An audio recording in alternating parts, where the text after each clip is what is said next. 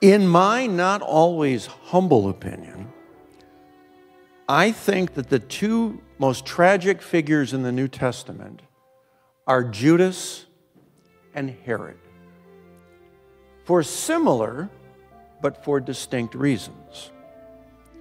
Judas, because he could not understand that there was literally nothing outside of Christ's unconditional love and mercy that could heal him. And instead he despaired. And Herod, because he was so afraid of what he did that it would become seen in the light, and he was so afraid of the light that rather than see it as a chance for healing and mercy, he saw the presence of a Messiah as one that would lead to his demise and his death. Going back to Judas, we always have to remember that there is absolutely nothing that can separate us from the love of Christ if we simply turn to that love and repent.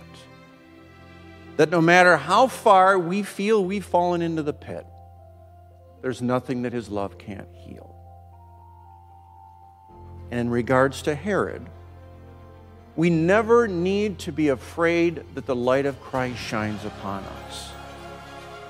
Even though it may reveal our deepest faults, and even though we may not want to deal with those faults because they're just too darn hard.